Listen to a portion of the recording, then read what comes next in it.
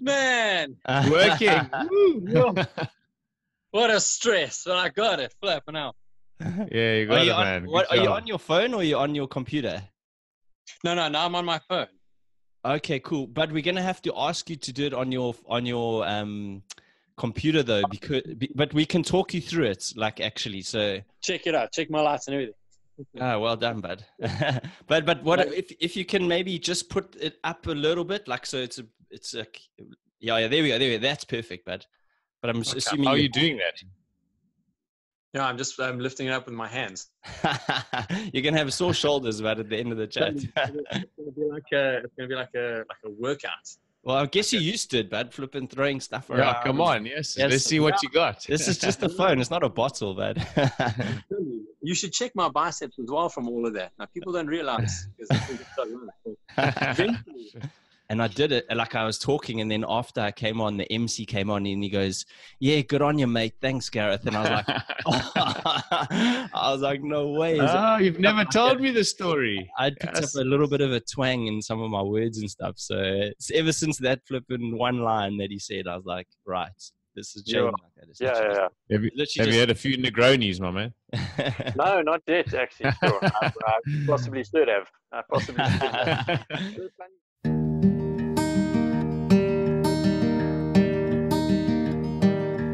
Waking at dawn. Alrighty ho. Good morning there. Travis Kuhn from Cape Town, South Africa. How are you doing today, my man? Morning, boys. Lekker. How are you doing? Lekker, man. Nice to How's it going? Thick lekker there. Yeah, sorry. I even said to myself, if I don't open up with a solid lekker, then I'm not doing South Africa proud. You always got to come in hot and let everybody know where you're from, straight out the gate, like lekker or how's it, I don't normally say that with such aggression too. Yeah. That was a little bit aggressive, but that's also typical South African. So it's all good, man. Yeah, I know, full aggression all the time. But now I got my how's it out and my lekker, so good stuff. What's happening, guys? Cool, man. But you got a nice big smile there, and we're really looking forward to chatting to you today. I just wanted to quickly sort of start off with, I guess social media gets a bit of a bad rap these days, but actually we find that it actually really helps us in terms of our podcast and how we get to know people.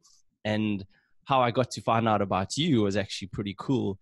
A common friend of ours, Doug Hodges-Williams, who I actually went to primary school with and I haven't seen since pretty much. Nice. He shared your video of something really cool that you've been doing lately.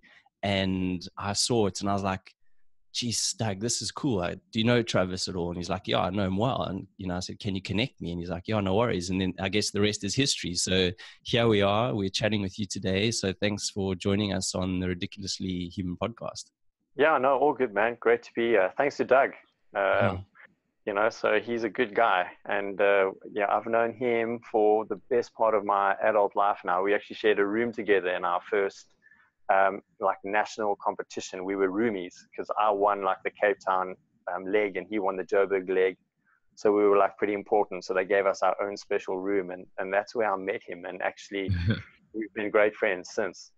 That's really cool, man. Cool story. I've I guess you to thank, and both of you to thank, because I actually had about an hour chat with him the other night, just doing a bit of guest research and stuff, and it was just cool to connect. No, he's a top guy, and you'll find whenever you speak to him, he's also always coming in hot with the aggressive how's it, and the blacker too. Maybe I learned it from him actually. Yeah, no, he definitely pulled out a few the other night, which was nice. Yeah. And I don't know if you guys find the same when you're overseas. I do it all the time when I'm competing overseas. I lay it on thick. Like I said, if I'm running around the house, I probably don't sound that bad, but I grew up in Joburg. And my wife always says that to me, it's like, wow, you sound so normal. And then all of a sudden you're talking like Joburg and you're getting this lekker accent out, the voice, and even when I present, and I'm like, okay, I'm going to put 15 mils of fresh lime juice. That's how I normally speak. And then I'll be like, no, I'm going to put 15 mils of fresh lime juice. He's always teasing me about it because for some reason, I don't know, when I get into a space where there's other people from around the world, I almost want them to know, how proud I am to be South African and get a little South African out, you know. So, and she always teases me about it. But yeah, I don't know if you guys do that as well at the It's same a game time. face. You're connecting with your alter ego, like your South Joburg. Yeah, Like, I know exactly. And I always bring it out, and then like very few people actually get it. Unfortunately, that's always like, yo, hey, oh no, where are you from? Are you from Australia? It's like the number one country I get like informed about. It's like, yo, no, you must be from Australia. It's like, whoa, no. hang on a sec. But I get a bit of that. I get a lot of New Zealand, and I get some from, oh no, you're from the UK. I don't know. Maybe it's just because I speak English as a first language. So I don't know. Well, yeah, but always the Australians is like, oh no, really Australia? Because I don't even think it's even similar. No, it's not. No, likewise. We had the same thing. We were in America early on this year, and I think 95% of people went, so where in Australia are you from? And we were like rolling our eyes going, you know what? We're from Brisbane. Yeah, exactly. Then you just go with it, yeah. And do you ever pull out Chinas and things like that these days? Yeah, China, yeah, of course. I mean, it's a staple, you know, lekker, how's it? And then China, but I can only say it to people who know what that is, you know, because obviously it's typical South African thing, so not everybody knows what that is. But what I do find, though, is that when I'm overseas, as soon as somebody finds out you're from South Africa, then they will rip out the China first. So, like, where are you from? You know, no. Yeah, no, I'm from Cape Town, South Africa. That's the first thing they say. Oh, how's it, my China? You know, like, like, that's so true. Like, okay, cool. Now, so you've met another South African before, and they maybe taught you 3 things, and one of them was China. And I know what the other 2 was how's it and lekker. It's funny because when I first moved to the UK, I started playing Australian rules football, and it was me. I think I was almost one of the only South African guys, and I was fresh off the boat. And it was like you had 80 guys at training, and I was calling everyone China, like, and these Aussie oaks, you know, they love nicknames, and literally since then, my nickname has been China. So that's how people know me in London. They're like, China. I'm like, yep, okay, it's my nickname now. Yeah, exactly. For 20 years. Yeah, China. No, I've never heard that before. Do you know where it actually comes from, though? I think so. I think it's rhyming slang, isn't it? It's like China plate. That's my understanding. Yeah, so it's like a take on Cockney. Like, you know, apples and pears in Cockney is like stairs, and like mustard can be trusted. And and I don't know how we got into the whole Cockney thing, but we then took it one step further for like China plate mate. Yeah. So instead of calling somebody your mate, you call them your China plate mate. So well, no, actually it's, I mean, China plate is actually proper Cockney though. That's what they used to, that's what they still use in like East London and stuff. So it's I think the Poms brought it over to South Africa when they were like, you know, when they were coming in there, all that sort of stuff. Coming in hot. Coming in hot. Yeah. Do they do it for like for mate as well? Is that what it is? Yeah, definitely. But not. I mean, you don't really hear much these days. But they do it for they do it for mates. Yeah, definitely. Yeah, I can. So we all know now where that comes from. China. Exactly. There's already some value in this podcast. Yeah, exactly. Yeah, there you go. If people didn't know. Yeah, if people didn't know about South Africa and our slang and stuff, they know now. So that's cool. Yeah. Cool, man. So let's kick this off. Let's take this back like a little bit to the beginning, right? Life got off, I guess, to a challenging start for yourself. You had a sort of very tough bone disease that you I don't know if you were born with it or or how it came along, but maybe you can take us back, tell us a bit about that and kick off from there. Yeah, so I was born in Zim, actually. So when you said you got off to a rough start, I thought maybe you were referring to that, but it wasn't so bad back in the olden days. And then we moved to South Africa when I wasn't even 1 yet, so call it 1981. And maybe about, I was like 9 months old or something like that. And I contracted a very hectic bone marrow disease. It was like this thing called osteomyelitis. It was eating away my bone marrow. And at that time, like not too many people had ever even heard of this disease before. So they had a tough time treating it because they didn't know what it was and they didn't know how to cure it. So I was almost like the poster boy or like the guinea pig for this kind of procedure. And yeah, I mean, I lived with it all the way up until I was about 10 years old. Was probably my last memory of going in for a procedure to get the pus drawn out. And yeah, basically it was something, I don't know how I contracted it. My mom told me the story about how I contracted it through my nose. A sunburn on the front flap of my nose, and I was, obviously it turned into a scar, and I was picking it a lot. And then it began to bleed, and then it began to get infected. And weirdly enough, it manifested itself not on my face as I was having this infected nose, but it manifested itself in my ankle, in my left leg. And so my ankle and my left leg swelled like a watermelon. And my mom was like, okay, this is definitely not normal. So she took me to the doctor, and they just said it was a bad infection of some kind. And they basically cut me open, and they just squeezed out all of the pus and gunk. And then they sewed me up, and then off I went. But they didn't actually cure it, because like a month later it would swell up again. Same thing, a month later swell up again. And it took them a couple of months to figure out what to do with my leg. Wasn't until a guy named Dr. Lotto. It's like amazing how you remember people's names when they're important in your life. But he had the same disease in his hip, and he had been doing some research back of house, and he found out this amazing way of making what looked like a beaded necklace filled with like medicine or muti in these beads. And he cut me open, and he laid a track down my tibia, filled with this like necklace with these beads. And it was like a slow releasing antidote or medicine that basically killed the infection over a period of time, so that it never came back and never came back. And eventually, when I was maybe somewhere in my first year or approaching 2, they got to a point now where I wasn't being operated on so often. It did manifest itself, as I said, all the way till I was about 10 years old. But nothing as hectic, nothing as big. So I mean, when I used to go for my checkups after that, I was never put under general anesthetic like I was when I was a baby. So I was a little bit older, and they would just locally anesthetize the area, and they would just squeeze the pus out, not through my tibia anymore, but either through my knee or through the top part of my shin bone.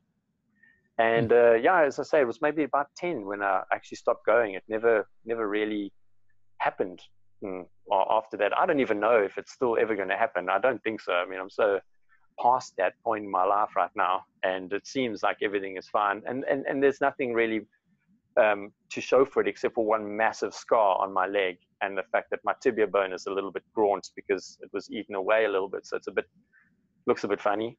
But didn't affect me in any way whatsoever. I mean, it would have until Dr. Lotto got involved. They were actually going to amputate was the next thing. If they couldn't contain it, they were just going to amputate me just below the knee. Wow.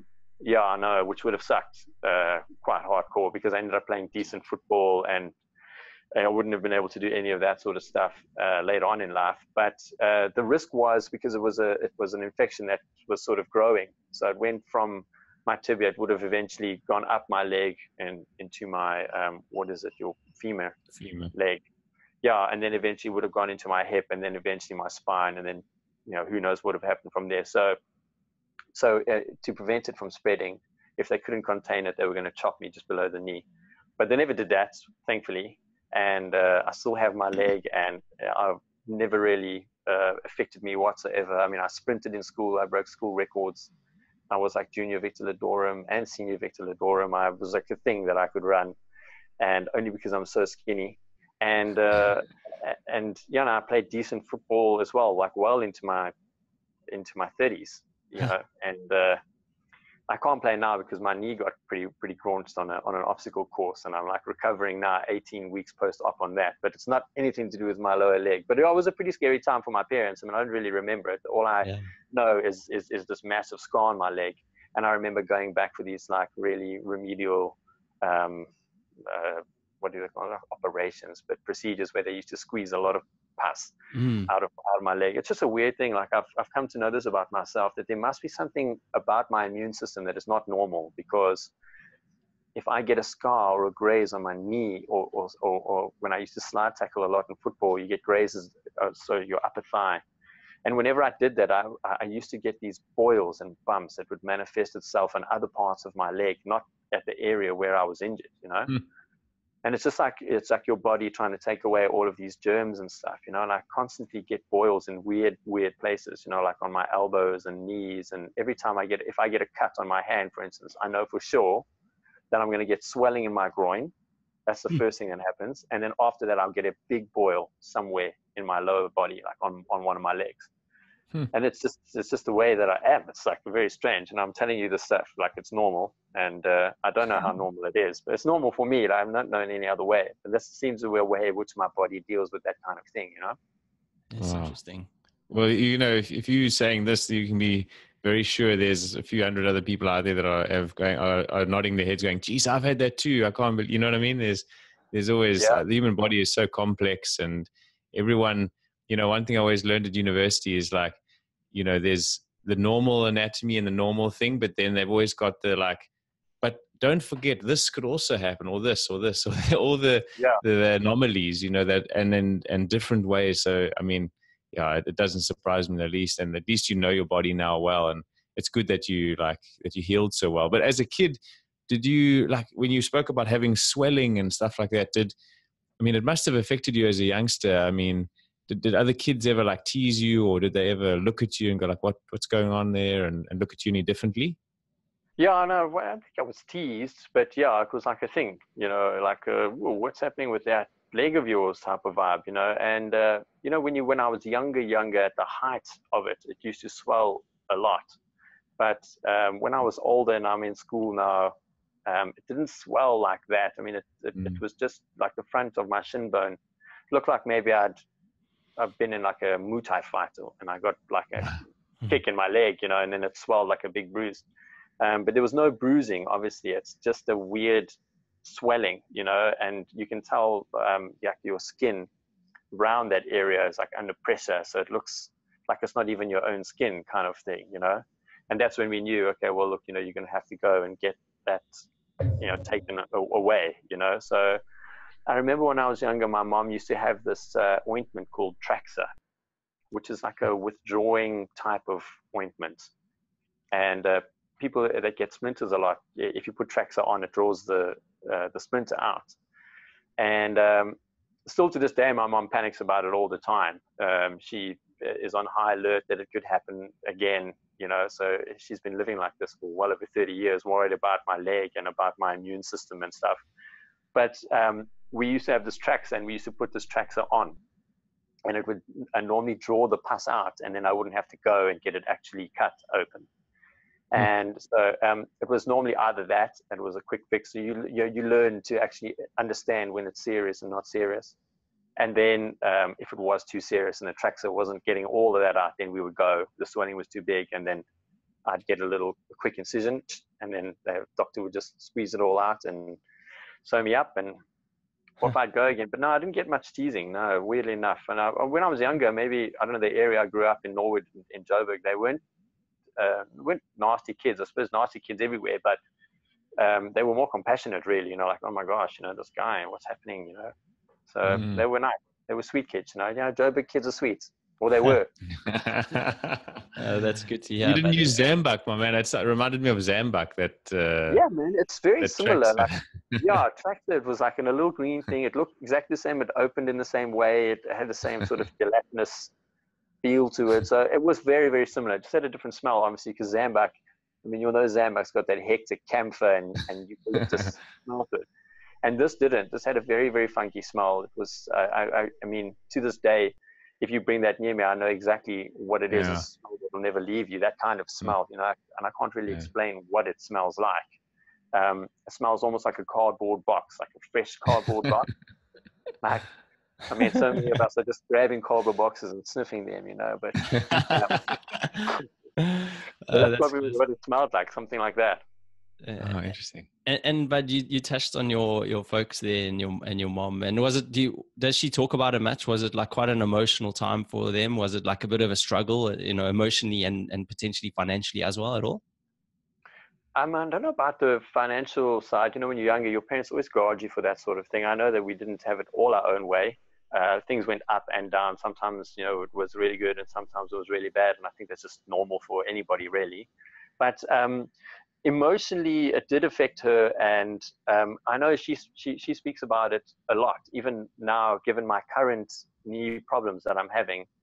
You know, she'll always say, look, you must tell the doctor about your leg and about your immune system and about your bones, and so that he understands, you know, obviously the first thing they see when I go for anything knee or leg operated is like, wow, what is that on your leg? Because it's not a neat scar. It's like scars that they used to make in like the early 80s. Mm-hmm. They're big, really, really big. So it's normally just a thing like, what is that? You know, like, you know, and I have to explain the whole thing to them. And yeah, no, I think with my mom's going to be exactly like a mom is going to be. They always worry about their children and especially their youngest. And I think maybe when I was younger, I was just very frail, you know, because of it, you know, and it was always like, no, Travis can't go in the sun, and, you know, Travis can't jump off the walls because his, you know, his legs will break. You know, they won't break, but that's how it was always like that, you know. So my brother got away with a lot more than I did. You know, he was a lot more cavalier, and a lot. He still is to this day a lot more cavalier than I am, and because of it, maybe I'm a little bit cautious about life and about, you know, where I can do and what I can step on and stuff like that. And I think it's because of her, because she was always like that. Of course, my dad's like, nah, he's fine. Go, you know, jump off the wall. You know, do that sort of things. But my mom has always been very worried about it, very protective, and she still is to this day. As I say, I'm going for my knee op now. It's like, hey, tell them, you know. That's cool. And, you know, speaking about your older brother Sheldon, he's obviously the more cavalier one and what have you, due to circumstances. But were you guys close growing up? Did you have a bit of like sibling rivalry or anything like that at all? No. I mean, we were very close growing up, and we still are very close. So I feel very fortunate like that. I've got a lot of friends who have brothers, and they don't even speak to them. They don't really see them. In fact, some of their relationships are really under pressure. You know, it's not even, oh, I don't really speak to my brother. It's just like, yeah, I don't even like my brother. So that kind of thing. So sibling rivalry is something that you have to worry about. But as far as my older brother was concerned, when it came to me, he very he doted over me a lot as an older brother.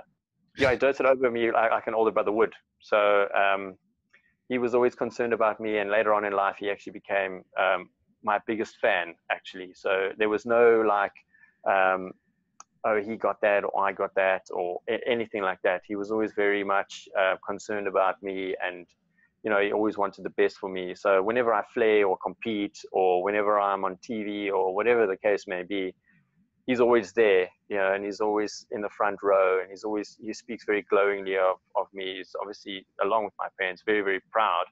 And yeah, he's never ever been anything other than the quintessential big brother, sort of holding his little brother and pulling him along. When we were younger, actually, it was quite weird, because I never used to call him by his name, weirdly enough, because when you grow up, you learn, you know, this is my mom, I call her mom. This is my dad, I call him dad. This is my brother, I must call him brother then, obviously. So up until about the age of about maybe 8 or so, I didn't refer to him as Sheldon. I called him brother the whole time. Yeah, and it wasn't until around about 8 years old, where we were in school, and we were, you know, people were like saying it was a bit weird, you know, that you called him brother, you know, like. And then I think he had a quiet word for me. It's like, okay, Travis, you know, I think you're old enough now to know that, you know, you don't have to call me brother. You know, you call mom and dad, but I'm Sheldon. You can call me Sheldon. And when we were really, really younger, he used to walk with his arm around me when we walked, wherever we walked. I remember I was at Kyalami racetrack, and he was showing me all the bikes, and I was really keen and looking at it and whatever. And obviously I had my arm reciprocated around him, you know, and as we were walking, 2 other older boys walked past us, and I remember the one shouting out he didn't swear, but he basically he inferred to us that we were a couple or an item, or that, you know, we were not brothers, type of thing, you know, like. And it was weird for boys to put their arms around each other like that, you know. And even though my brother defended us straight away, he was like, "This is my brother. This is my little brother." You know, later on that night, he said to me, like, you know, we're not going to walk like that, you know, anymore, because now they're going to take it the wrong way, kind of thing. And then that was the end of that as well. And that was also around about that time. So I kind of lost the whole calling him brother thing. I lost the whole embrace thing as well. And yeah, so I mean, I don't know. When they're older, maybe kids can get a little bit cruel, you know. And then yeah. I didn't even know what they were talking about. Actually, you know, it's like, of course, it's my brother. You know, he's you know, like, what's the big deal, you know? Yeah. It's really sad, actually. It's sad. Yeah, that happened. Yeah. You know, like, yeah. Sorry about that. I didn't mean it to sound like so sad. I mean, he holds me like that now. Now he couldn't care. Of course. Yeah. And I'm that age, I'm isn't the there? same. Yeah, there was that like odd sort of age, you know. But I mean, now I hug him, he hugged me. We do whatever we want, you know. And nobody says anything like that anymore. It's just when you're young, you don't really understand. Exactly. So it was a bit unfortunate. So I'm sorry to take that to a downsy area. No, it's cool. No. That's like, but that's exactly it. Like these are the kind of questions. Like, why does that actually happen? And I guess you understand it's an age where you sort of care what other people think a lot more. And then I suppose you get past that, and then now you're like, cool, I'm going to hug my brother as much as I want because I don't care anymore. You know what other people think. Exactly. Yeah, and that's where we are right now, you know, because we know we have a very special bond and we're super tight. And you know what, if he wants to kiss me on my forehead or cheek in the middle of the shopping center, then, you know, you can go right ahead and do whatever you want, you know. Yeah. It's only when you're younger. I don't know why. Maybe it's a competitive thing. You know? Yeah. Oh, well, cool. It's nice. You know, you have a real proper bromance going on there. That's we do. Well, we do indeed. And the nice thing about it is that I have kids now. So he's now their uncle, and so it was actually my son's birthday on Saturday, and we're talking about what my brother's going to get him, and you know, behind the scenes we're finding all of these like things that he's going to buy for him, and we're on WhatsApp sending photos of like shirts and stuff, and it's lovely. Like, I love having parts of my family and my now family like connected in such a way, you know. That's really nice, bud. But so just taking a little bit back again. So you went to Highlands North Boys, is that right? And that's correct. Yeah, Ruffian school. Yeah. Actually, I think my dad actually also went to Highlands North Boys, and I know it was generally a fairly rough school back in the day, wasn't it? Yeah, it was. I mean, when your dad went, probably not as bad as when I got there. There was always this talk about the school sort of preceding when we got there, that it was a good school, and it was like down the road from King Edward's High School, and Kes was known as like the school of the area. You know, it was a good rugby school, you know, good at everything, sport, whatever. If you wanted to further yourself in life, you went there. You know, Graham Smith went there, and Brian Abana went there. You know, that sort of thing. So we always had this thing, like in the olden days we used to compete against Kes. You know, we used to play against Kes, and we were like, oh no, cool, then we must have been really, really good. But by the time I got to that school, we did still play against Kes, but like their C team and their D team. You know, so it was a rough school. I mean, I loved it. I absolutely loved it, but in hindsight, I wouldn't have gone there. You know, my father was very he was very keen to send me to another school like St. John's or Kes or one of the other much better schools in the area. But my older brother went there, Sheldon, and I just went where he went, really. And I stupidly should have listened to my father, because I would have done way better in another school setup than I did there. You know, it just was it was a bit of a, I don't know, it's a bit of a rough school. I mean, I'll give you an example of the type of people that went there. Do you know who Adam Katsavalos is? No, don't. The name's not familiar.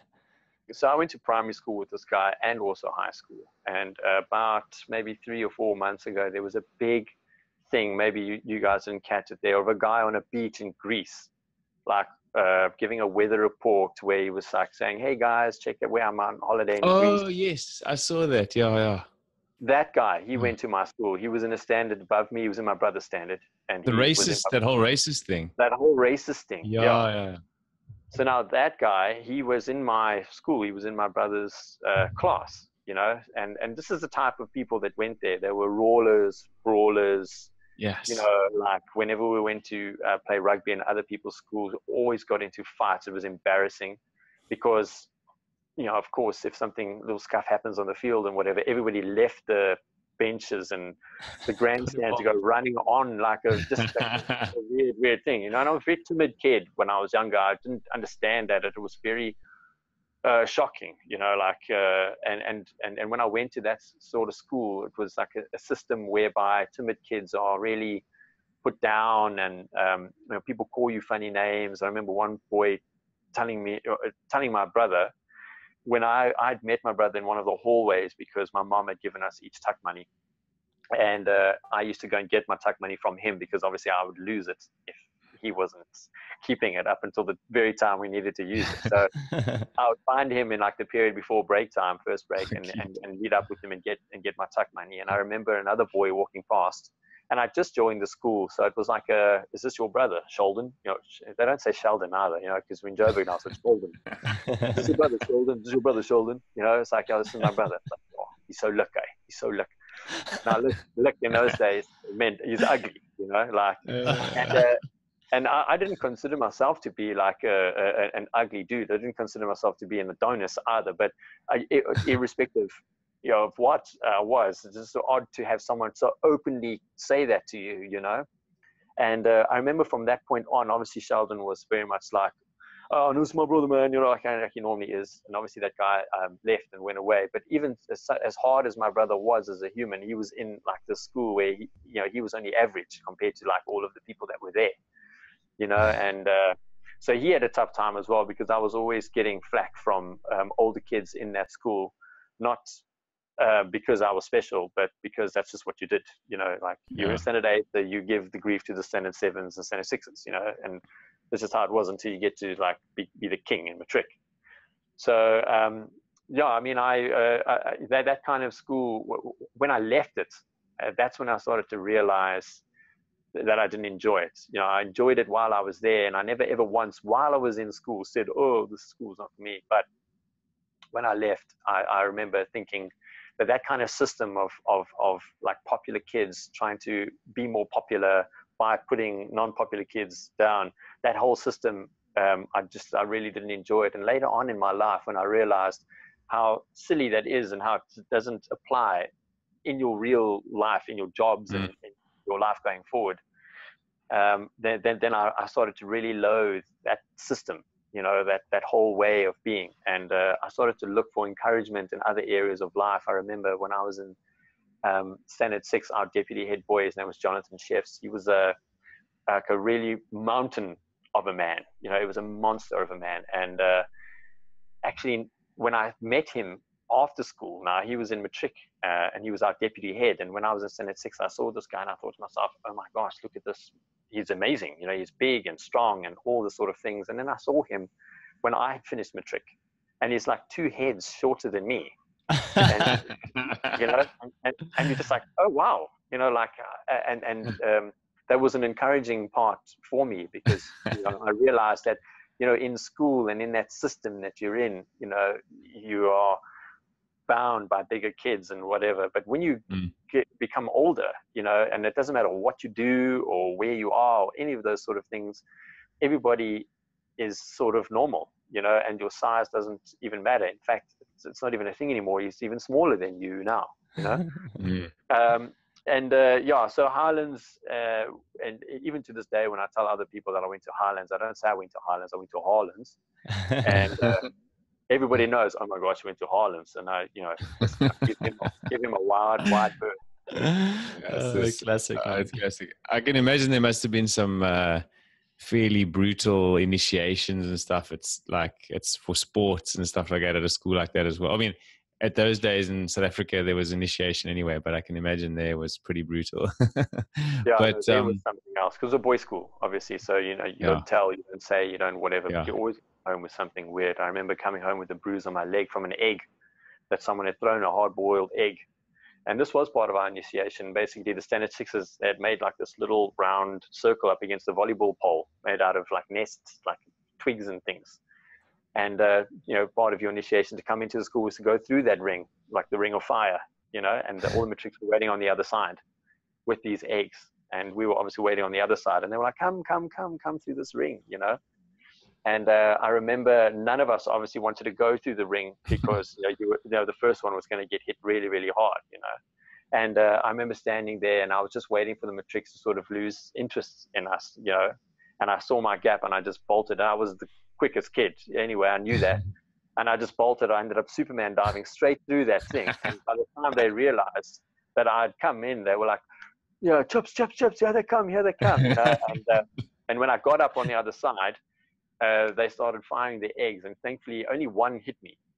So I got off reasonably okay. But the one that did hit me on my inner leg. And as I was running away, and I went home, obviously with a bruise, but it was like blue, and then it was yellow, and then it was purple. It was like an odd. And then, of course, when your mom sees that sort of thing, she started freaking. What is this? And this initiation, why did he do this? She obviously doesn't understand it. And it was obviously on my leg as well, so she was super about it.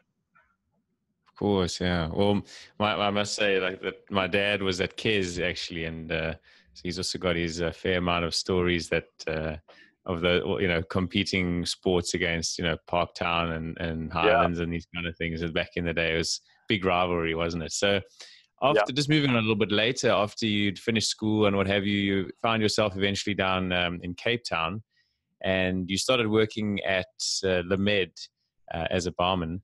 And maybe you could just start off a little bit with explaining a little bit more about what Le Med is. And, it has to be one of the greatest bars pretty much in the world, isn't it? Yeah, I mean, it was, when I worked, it was an institution. It wasn't like you can't be any geek off the street and come and work at Le Med. I mean, you had to cut your teeth in some other bar for years before you got your crack at a place like that. But, after I moved to Cape Town, which was just 4 days after matric, my parents relocated here, and we came down to Cape Town. And my dad was pretty hardcore about that whole, look, you finished school now thing, and you got to go out and pay your way, and I didn't really know what to do. I ended up I went to a steak ranch like around the corner from my house and asked them for a job as a waiter. Which they said, yeah, cool, come in. I think I did like 2 training shifts or whatever. And then my actual shift, I think I lasted like 3 hours. And then I took my apron off. I went in and I said, look, guys, I just don't think this is going to work out for me. And I left the shift like midway through. And a very odd thing for me, because I don't normally do that sort of thing. It's not my vibe, but I really, really, really knew that I wasn't cut out for that kind of work. But my brother had gone on and got a job as a bartender, along with a friend of his, working in a very cool cocktail bar called Fab Cafe. And they were like expressing themselves with flaring and stuff. They used to come home to my house and put like carpets down inside the house because it made such a noise when you dropped the bottles.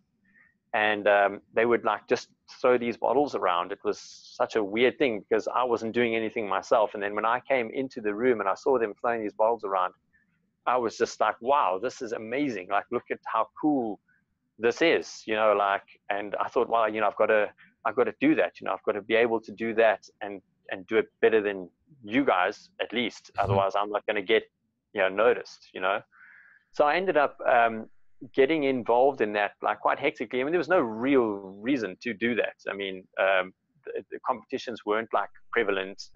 There was no system or association or club that you could join. It was just literally you on your own with your brother in the garden, flinging these empty bottles around, And I basically ended up getting a job working there at Fab Cafe as a bartender, because my brother said, look, to the guys, my brother and whatever. And I got in there for a little bit. And then I sort of outgrew that place very, very quickly. And I went and applied at Le Med like a hero, thinking I'm the man.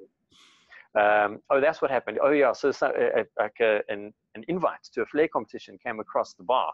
Because obviously they would just send it to all the bars saying, if any of your bartenders want to compete or enter into this competition, and if they can flare, you can win 5,000 Rand. And I was like, 5,000 Rand? Yeah, And wow. we're talking about like the turn of the millennium, it's like 5,000 Rand was a lot.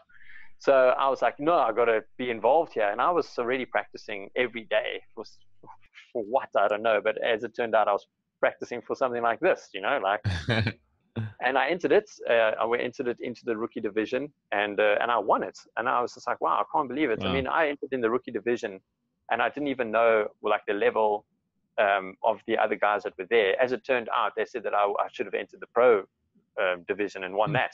But I didn't know, Nice. I only entered the rookie because I don't know who you people are and what you can do. I expect you to do way more than that.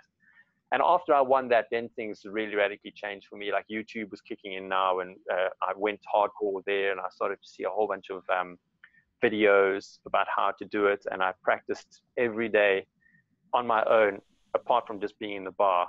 And then get back to Lamed. Because I'd won that competition, I had like some sort of confidence in me. So I just showed up at the best cocktail bar in Cape Town and said, oh, hey, like, here's my certificate, because they give you a certificate of winning, obviously.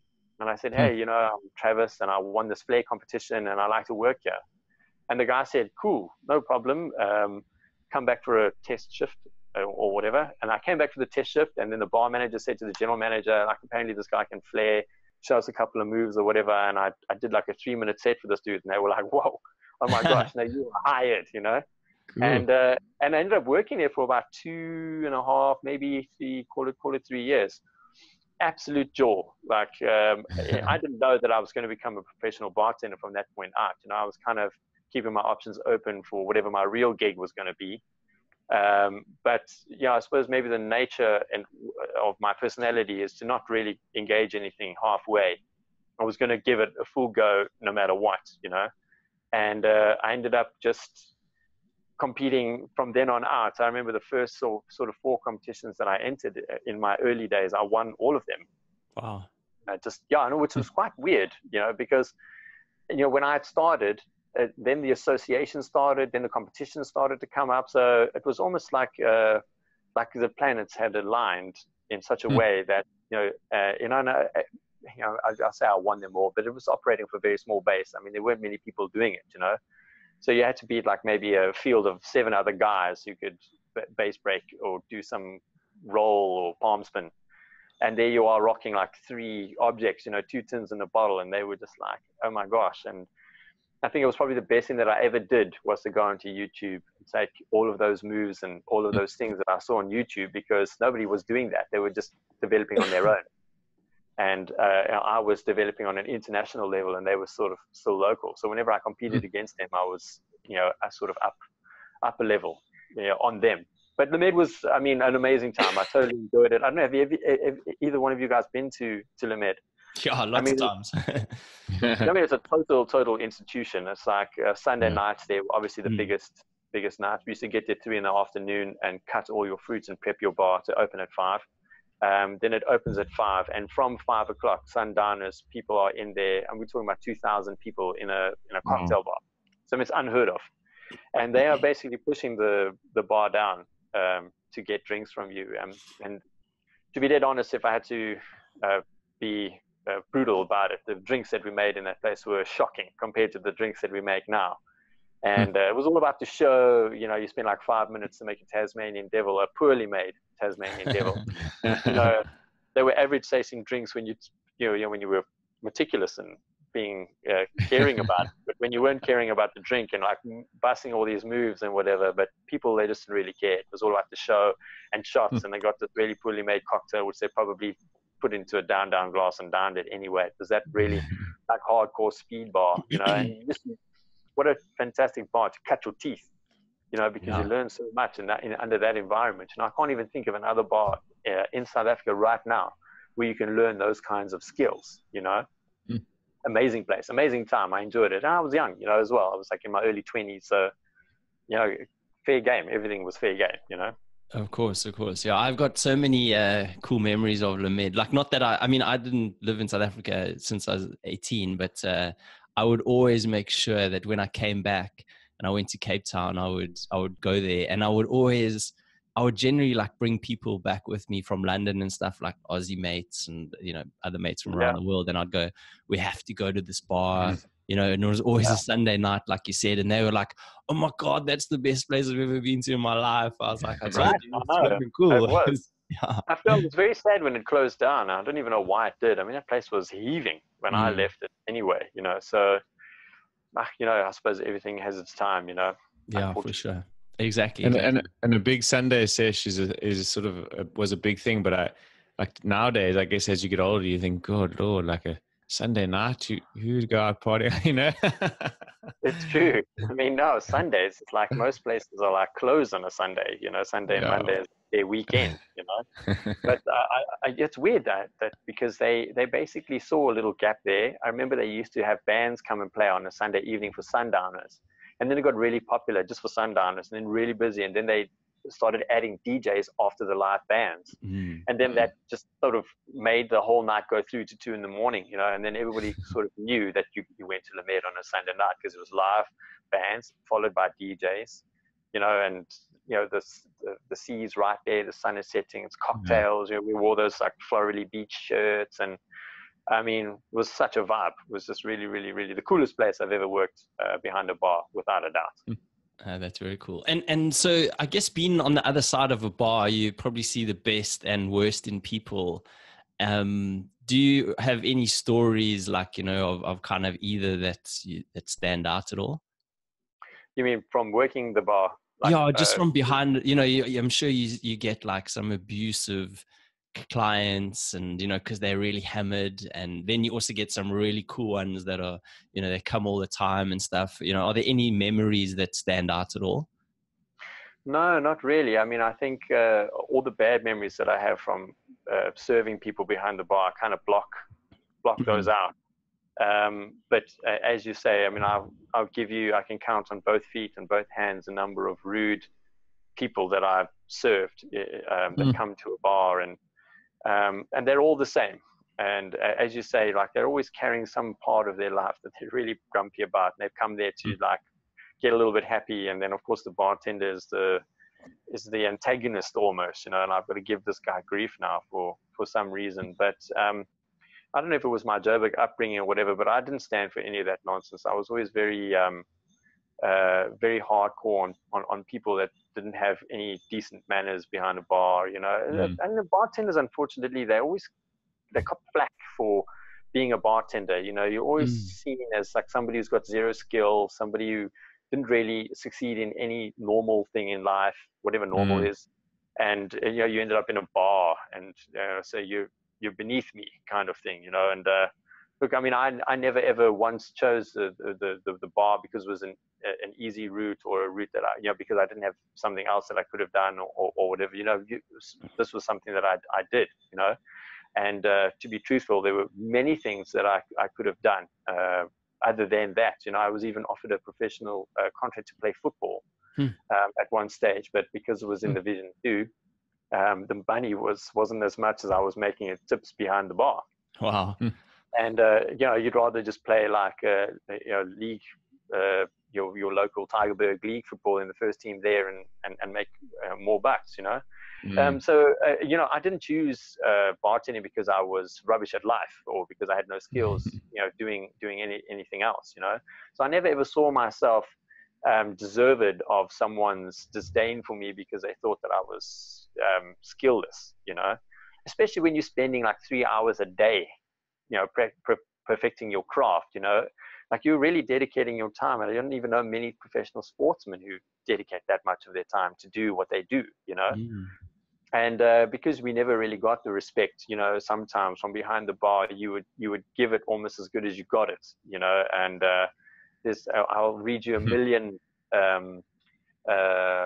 training manuals that say that the customer is always right, and, you know, it doesn't matter what they say, you know, you got to do this and that and whatever. And I never ever approached bartending in that way. You know, I always thought, look, I'm a pro at what I do. In fact, you know, I'm probably more learned at what I do than you are at whatever it is you do, you know. And, you know, I'm not going to disrespect you because you're an accountant, and, you know, I expect you not to disrespect me because I'm a bartender, you know, and if I am me and you are you ask me for a drink and I make you a drink, then we're all good, you know. But very, very, very few people like that, especially in my early years.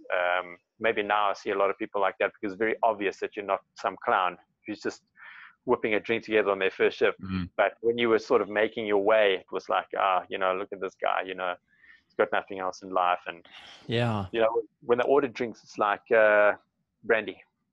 And then they look away, you know, and you're like, you know, how many ways there are to serve brandy, you know, and you're like, you know, you're standing there, you know, and then they'll look and then they'll see you and they go, brandy, you know, and you're like, yes, what about it, you know? And then you're like, oh, give me a brandy. And like, okay, you want a shot of brandy? you know, brandy and Coke, you know, like, what is it about the brandy that you want, you know?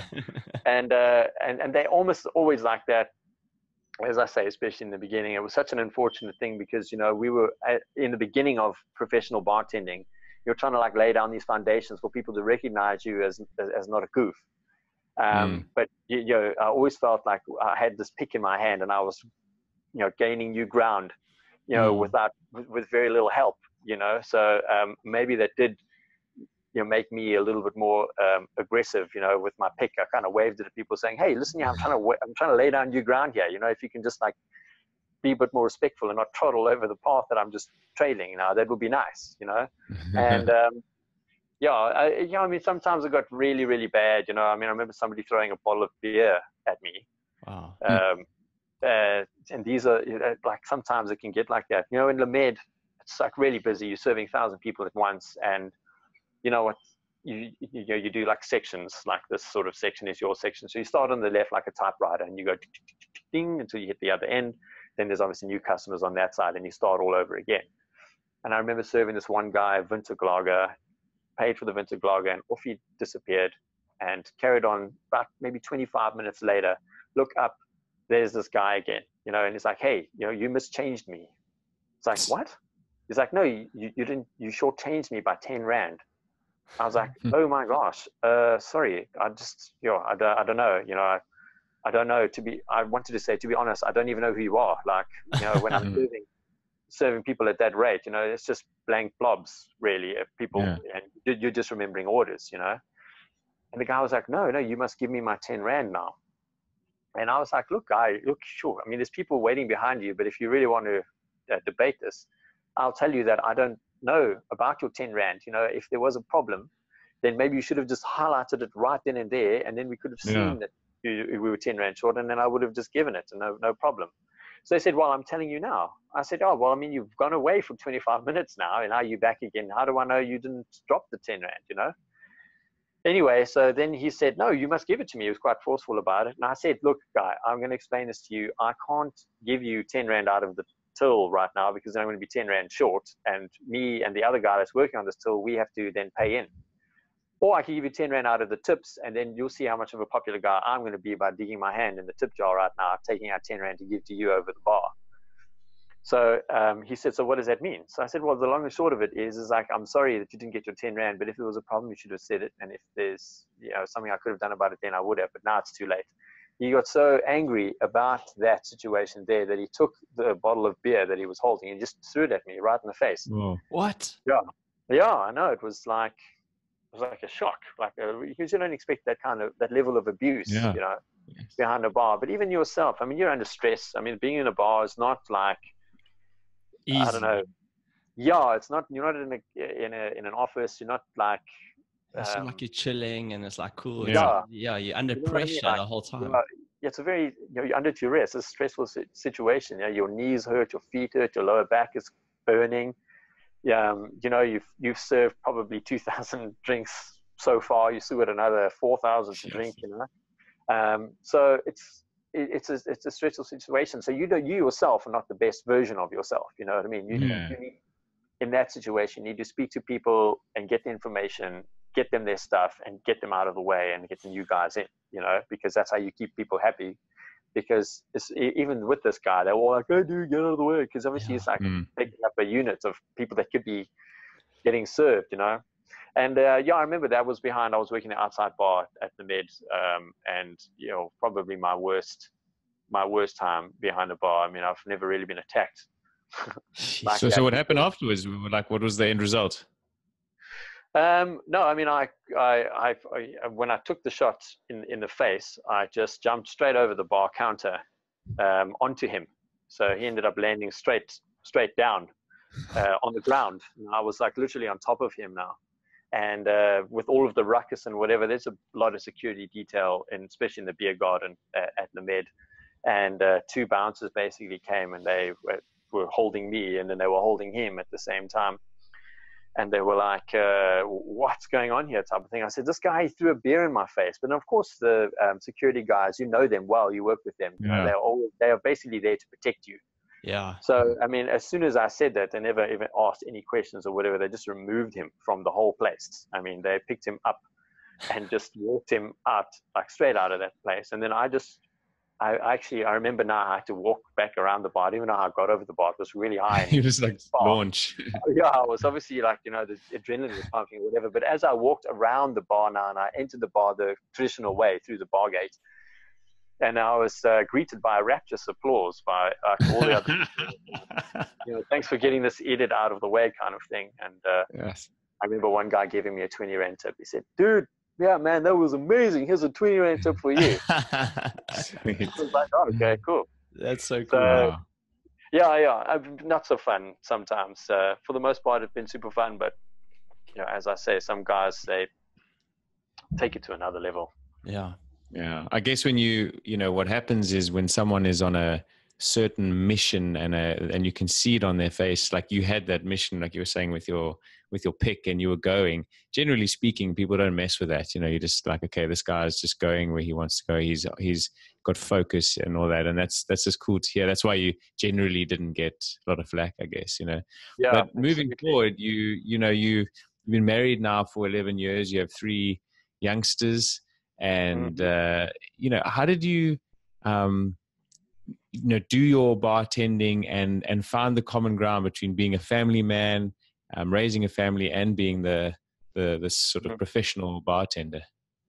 Yeah, no, I mean, it hasn't been easy at all, especially when they were really young. I mean, my oldest is 10 now. So when we first had her, she was young. And when babies are really that small, it requires a lot of you, By the time she was born, I had already left the bar and started our company, which we still currently run now, which is a mobile bartending catering business for cocktails.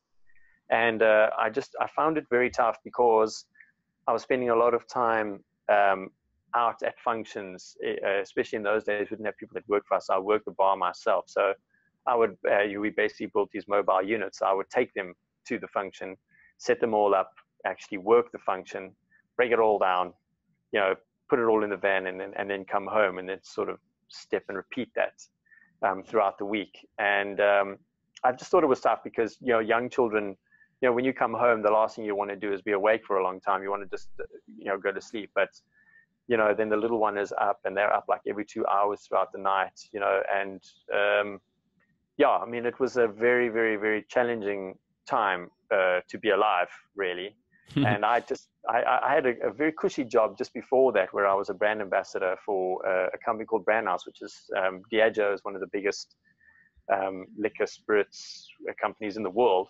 And I was a brand ambassador for them for 4 years. I was brand ambassadoring for a brand called Jose Cuervo Tequila. Cool. And I just left that, and it was a pretty cushy job, you know what I mean, where you had lots of benefits and life was good and easy. And because I wanted to pursue a career as a flair bartender, I had to leave that job. And then the only thing that we had to do was just sort of promote me as a flair guy. And then that's where the, hiring me out came, and then hiring me and a bar, and then me and a bar and a friend. And then it just grew from there. But in hindsight, if I think about it right now, I would not have left that job. My wife, who works with me still now, she wouldn't have left her job. I mean, she basically left it to support me in my. Anyway, I wouldn't have done that. Like, you're going to leave a job where you have solid money, solid income, exactly what you're getting, to both of us not having jobs and having a child.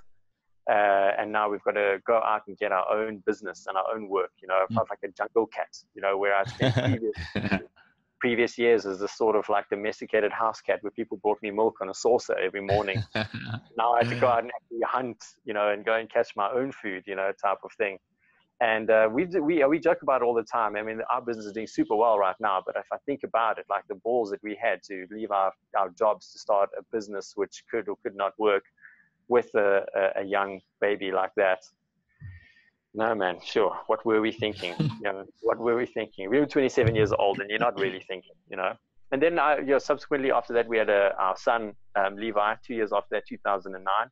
And then we were kind of done. So we had the girl, we had the boy, what they call a pigeon pair, and boom, you know, great, life is good. And we didn't plan on having a third child, but, you know, I suppose life has a way of getting in the way when you have other plans, you know. And then we had Cameron, who's our youngest one, she's 5 now, in 2013.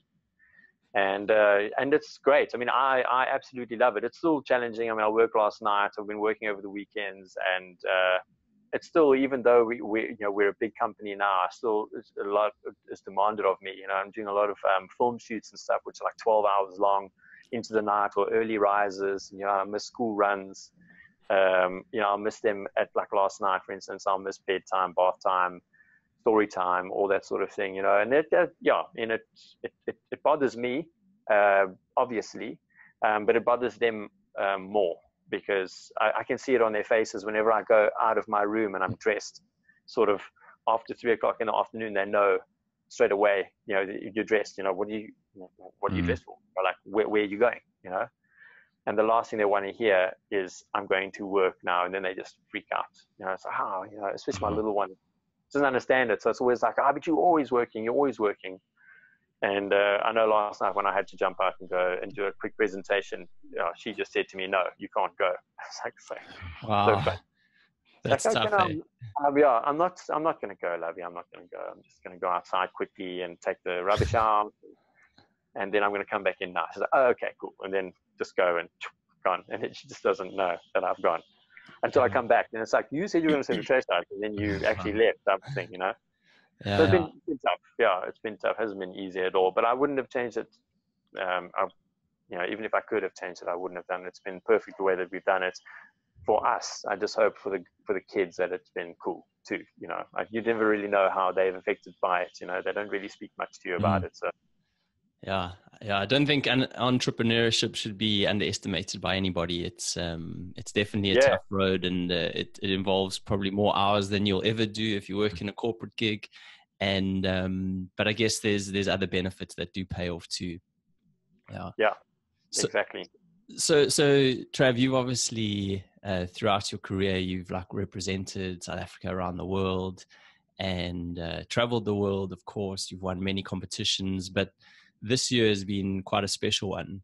There was a competition, as far as I know, it's called World Class. I think it's run by Diageo, and you won the event in South Africa, and then you went and you represented us in Germany, and you basically came 5th in the world. And that's rather incredible. Out of 60 countries, 10,000 people, it's truly phenomenal. So firstly, congratulations on that. It's really cool. Yeah, man. Thank you very much. Yeah, I think for it's all about expectation, really. Like for something like World Class, where you're talking about 10,000 bartenders globally, you enter it. It's like a big deal in terms of global competitions. It is the pinnacle. It is the competition that people always want to enter and want to win. And if I had to give advice to anybody who's going to go down that road now and compete in this competition, if you are going to do any damage in it whatsoever, you're going to have to believe that you're going to win the global edition of it from when you start. Because it takes you about 7 months, maybe, the whole competition. You know, if you've got to go through an online submissions, and they cut you down from there. Then there's they come to your bar and you have to make drinks for them there. Then you get into a regional qualifier. You've got to make your way through that. Then you get a national qualifier, you make your way through that. And then you only go to the global. So it's a long process. And I think that if anybody is standing at step 1, looking forward to World Class, they're going to have to believe that they're going to win World Class from the outset. Like that is the mode that your mind must be in to produce those level of performances. And that's where I was. And coming fifth was an amazing feat for a South African, because we don't normally place very high in these sort of competitions. But because I expected to win it, when I came fifth, it was like a bit of a disappointment.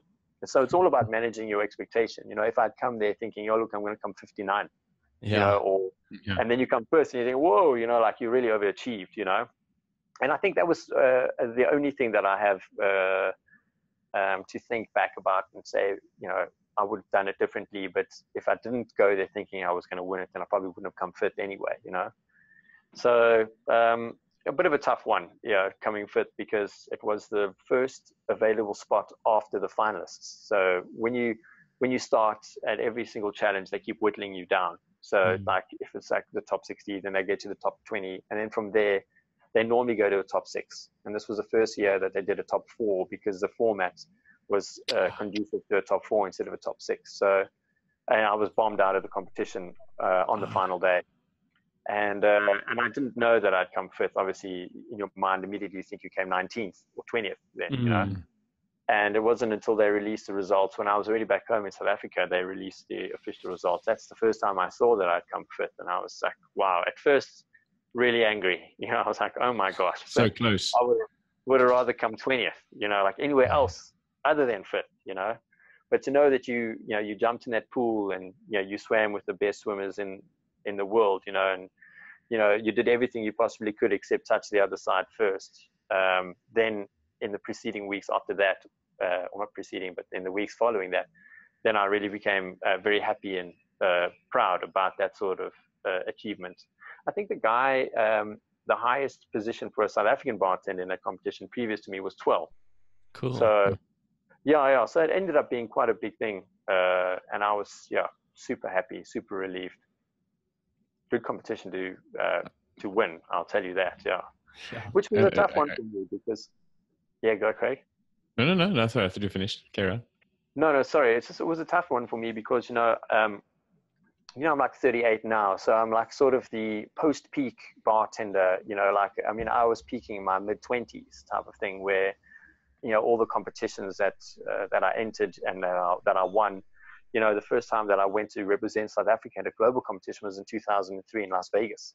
And, that's, 2003 is a long time ago now, and a lot of people who are competing against me right now will not even know, anything about that world or the level or what it takes. That sort of experience is just so different to what it is now, And this year, as you say, has been a landfull year for me because I was sort of wandering a sort of competition wasteland for quite a number of years now, because the last national competition that I won before this one was in 2014.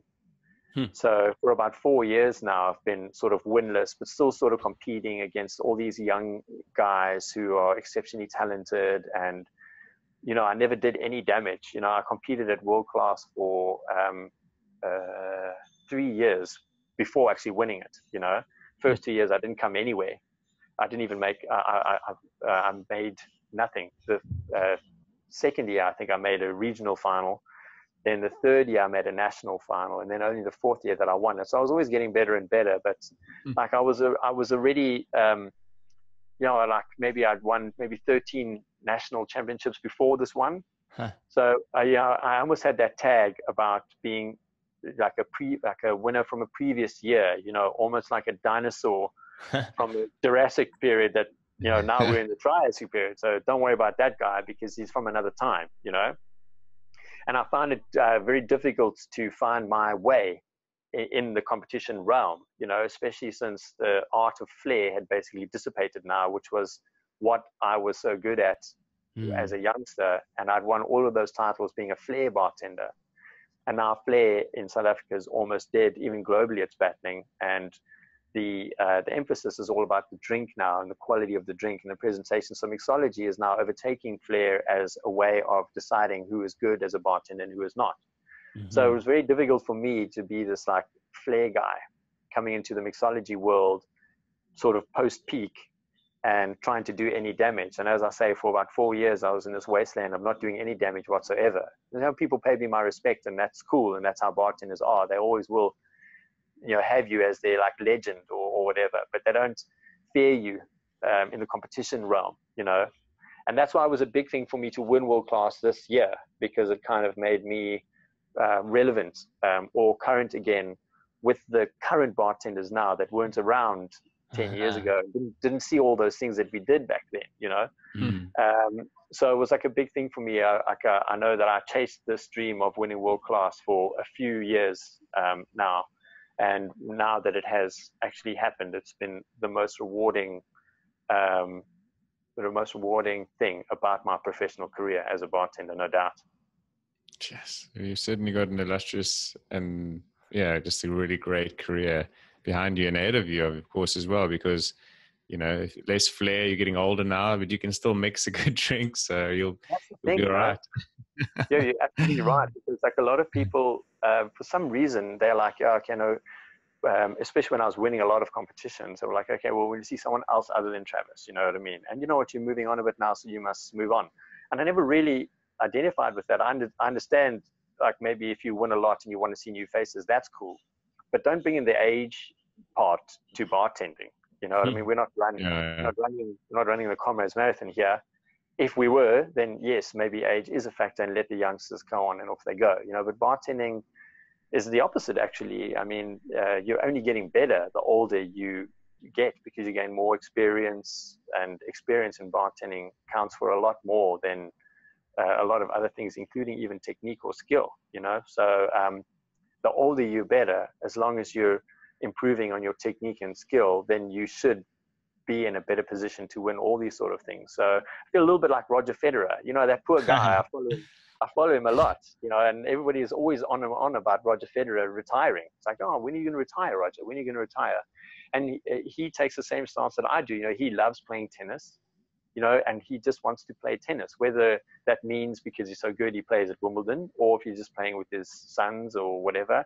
He just wants to play tennis. And that's the same that I feel, you know, like I'm not ready to just say, oh, okay, cool, guys, I'm dropping mic now, off you go. You know, like I mean, I don't feel I'm old, you know, I don't feel like I can't compete, you know, I don't feel like I can't win competitions. So I don't have any intentions of retiring, if that is a thing from bartending, anytime soon, you know, anytime soon.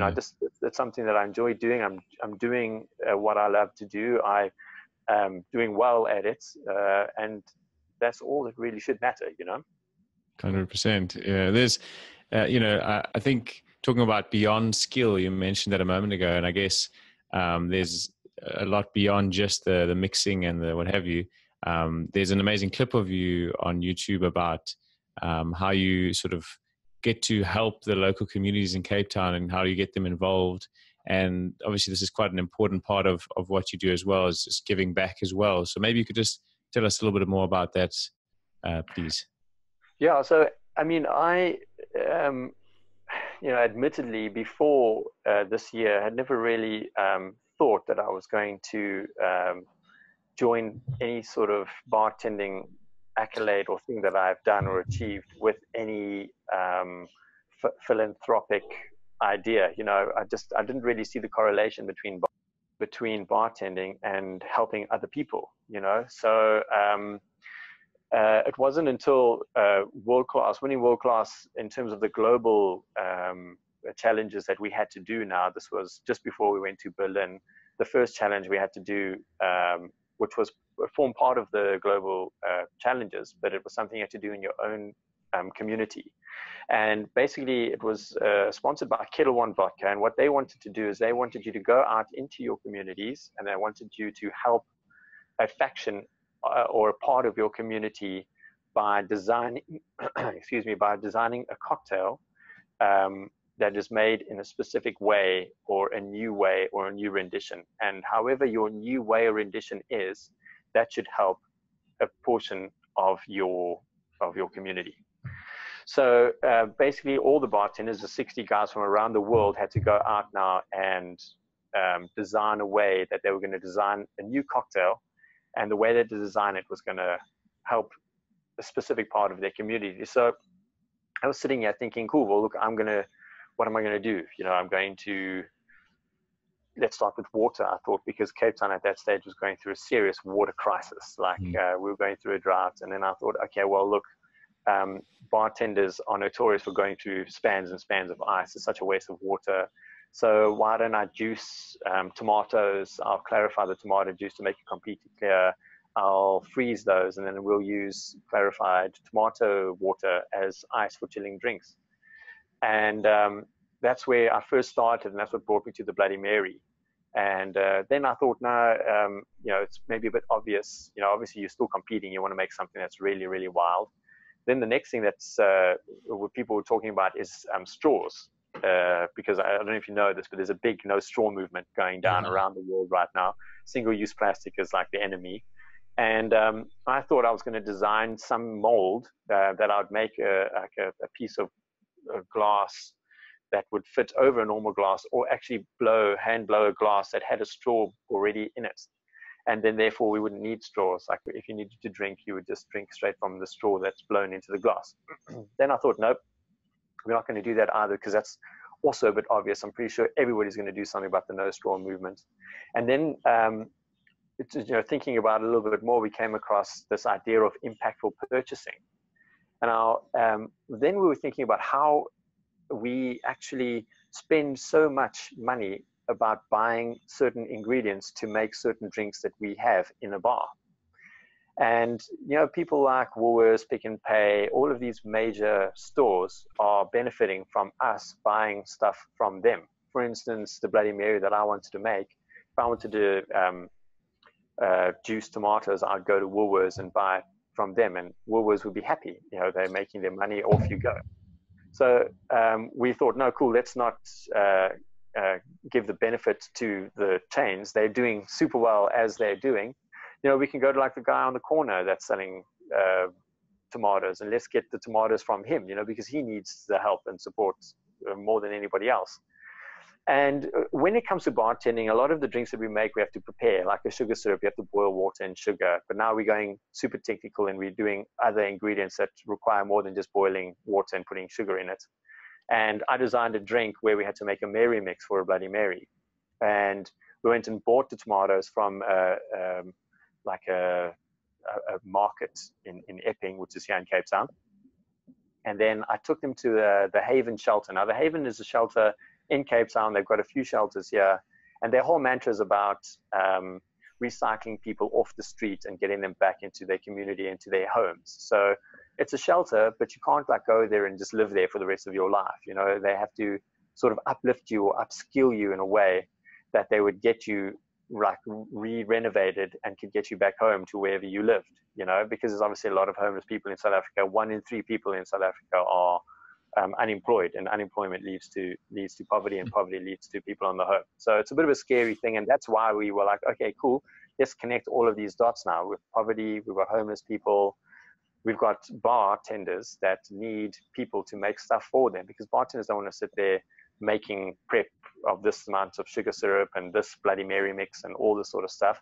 So I thought, well, let's train and upskill the people who come through the Haven shelter. We'll teach them how to make this mix, and they'll make the mix for us, and then we'll buy the mix from them rather than buying a mix from a global store like Woolies or something like that.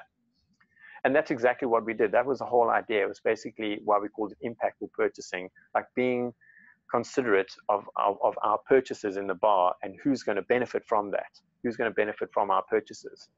And that's where the idea was born. So we basically got all that stuff. We sent it to the Haven. I was there. I showed them what to do, and they made me 150 Bloody Mary mixes, which came in a tomato sauce bottle. Wow. And then I took those, and I just went to 50 different bars around the country. And I had the support of Kettle One, obviously, so I could fly to these different bars and whatever. I dropped it off with them, and we gave them like a period of a month to just sell those out. And as those bars sold those drinks, then they would give a percentage of the sales back to the Haven as well. So they were winning double there. You know, like we were buying the mix actually from them, and we were getting the sales generated, a percentage of that going back to them as well. And because of that challenge, I ended up being one of the top 5 in the world just to present for that challenge. Out of the top 60 people. And I watched the other people and what their ideas were. I mean, amazing. I mean, what bartenders are doing right now. There was a guy in Kenya who was doing stuff with coffee and recycling coffee and getting all the coffee growers and the farmers involved.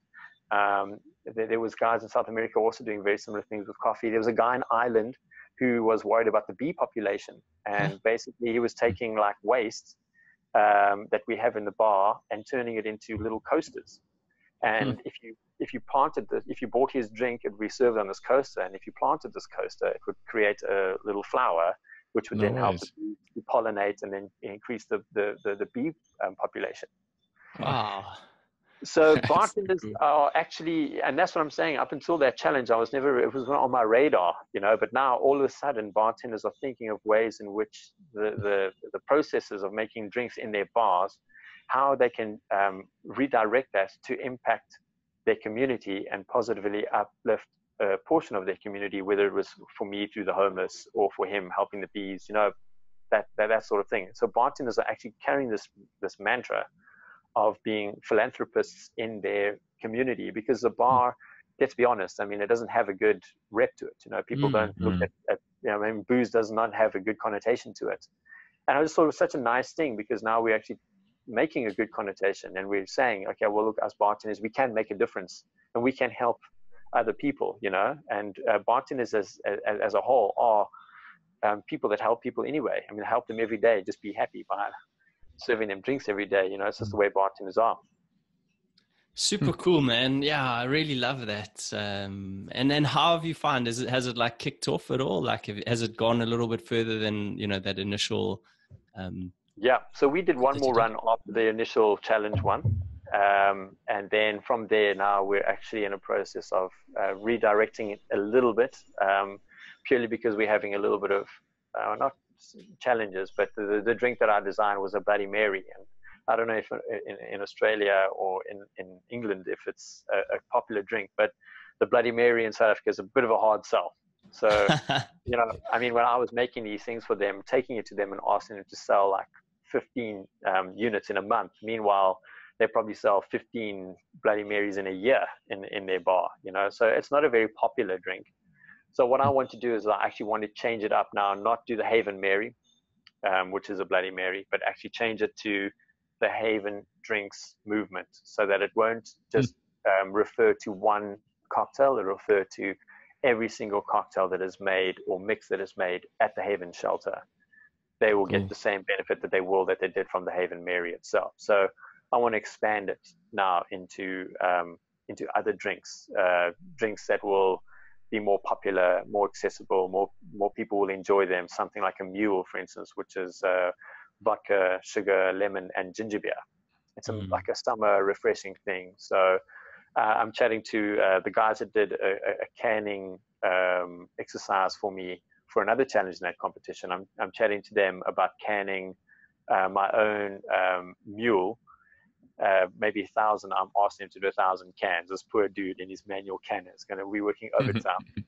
But if he can make 1,000 mules for me, then what I want to do is I want to get those drinks into all of the bars for the people that I met now at the Globals, and have them buy this drink from me here, and get the Haven to make the mix, give it to me. I'll take it to the guy who cans it. He'll can it, and then we'll sell this this canned version of the Haven Mary, which was in a bottle, and cans can go in planes and across the world and stuff, and do exactly what we did, but not on a local or national scale, but on an international, global scale. So that's where we are right now.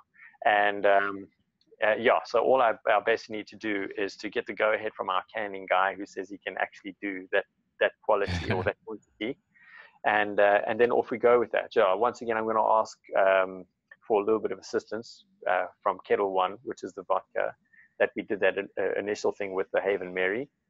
And so they'll assist me in hopefully getting all of the ingredients, paying for the canning process, all that sort of stuff, to the Haven. And then once it's at the Haven, then the rest hopefully will be history. Awesome. It's really exciting and well done. It's really such a like heartwarming story. Have there been any like great moments with the guys you're helping? Are they gone like, you know, thanks Trav, you know, you've given me a bit of hope or anything like that? No, not really. During my presentation, when I was actually in Berlin to present the whole concept, I had 2 pictures of of guys that had been rehabilitated through the Haven, and I actually printed their pictures out, and I custom made coasters with their faces on, and I served the drinks on their faces on their coasters as 2 real life incidences of people who had been rehabilitated through it. But obviously the guy who's Hussein, he's the guy who runs the actual Haven that we're running this program through.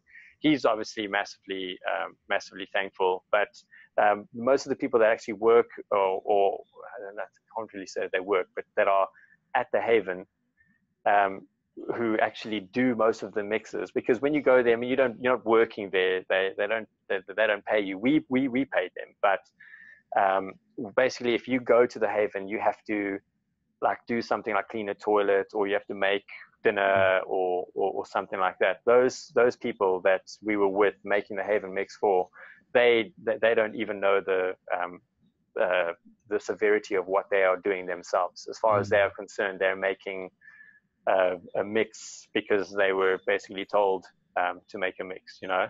So we have received from the top guys down, and they understand it, and they're great. If you ever watch that video, you'll see Hussein in that video. He's the guy who we deal with. On the ground level side, you know, I don't know what their reaction has been.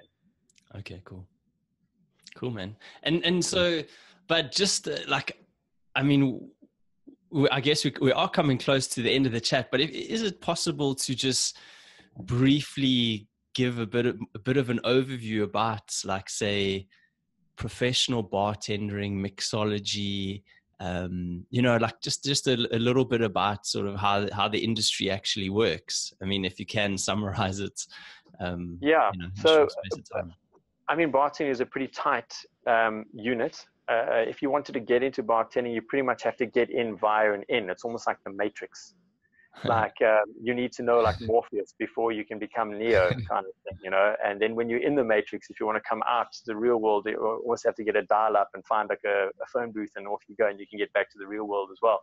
I mean, if anybody wants to become a bartender, they must understand that it's the opposite of life. You know, it's almost like you're living on Earth too. When everybody's sleeping, you're working. When everybody's working, you're sleeping. You know, so you keep really odd hours, and as it goes as well, you're serving everybody. While everybody is enjoying themselves, you know. So you'll go and do a party, or people come to your bar. Everybody is like partying, but you are now working, you know. So it's always the opposite. It's a very confusing world at first. I used to call us day walkers, which is like in the movie Blade. It's like a guy who's like half vampire and half normal. And, you know, he can walk during the day because he's got human blood in him, which is what we are now. You know, if you ever see a bartender walking around during the day, we call him day walker, you know. So, yeah, so if you wanted to do it, you'd have to study, I'm afraid. It's not something where back in the olden days, you could get into bartending, you fall into it, and then you just learn your way on the job training. But these days, no, it's more of a study thing. You kind of have to go and learn. You'll do like some C category bartending course, or you do a course online or something like that. You have to learn all of the basics. And once you get your certification, then you can take that to a bar. And what they'll do then is they'll take you in, and then they'll take over and do your on-the-job training from there, where you'll learn all the practical stuff and how to make drinks, because up until that time, it'll be more theoretical than practical. And then once you've learned that sort of stuff, then you'll go and apply for a job probably somewhere else, or even at the place where you were learning, and off you go. The easier way to do it is if you know someone who is a bartender, then they normally have good ideas as to where to study, or where the jobs are going, like who's looking for jobs, where you can get in, where you can get out. And most of the people that I know that work as bartenders now all get in through one of their friends or something like that. You know, most of the people who sort of study when they're at university and whatever, they don't stay in the industry. They're doing exactly that. They're actually studying at university. They want to do like a little sideline gig where they get some bucks so that they can do some stuff on the weekend. And they're not serious bartenders like the bartenders I'm talking about now, you know. Normally it's a case where you see someone flare or see someone mix and you're totally smitten by it, exactly like I was when I saw my brother flicking those bottles.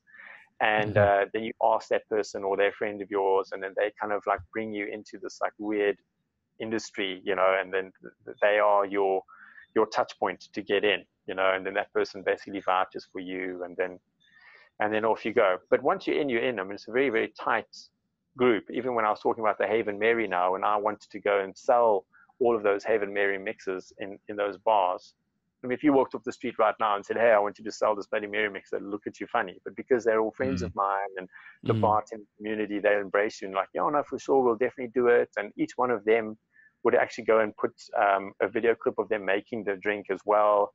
Cool. You know, they'll support you, you know, bartenders are like that. They're very supportive of each other, you know, very proud of each other.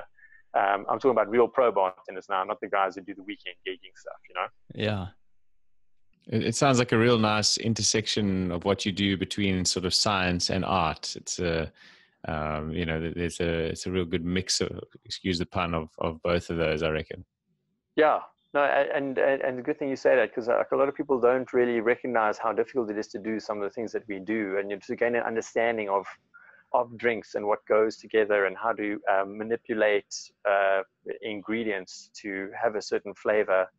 You know, it's very, very very similar to chefing. Obviously, people who are chefs, they get the respect. You know, people understand that, they know that, and they're like, yeah, chefs.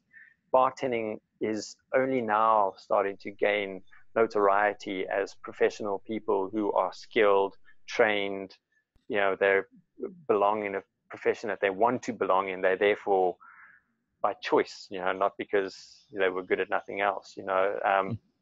And I think it's starting to head that way now more and more so, starting to get the respect that sort of chefs and cooks do.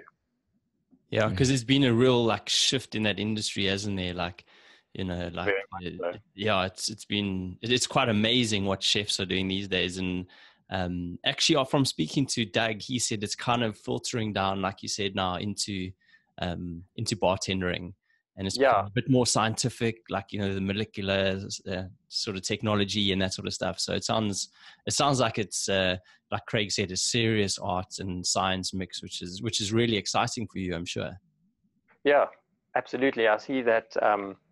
You know, we as bartenders have always looked to the kitchen as like a direction of where we're going to go. You know, they always seem to lead the way for us, and then whatever techniques and procedures they employ in the kitchen, we always end up doing something very similar like that, you know, in the bar. Like I know that hydrocolloids were very big about 10 years ago.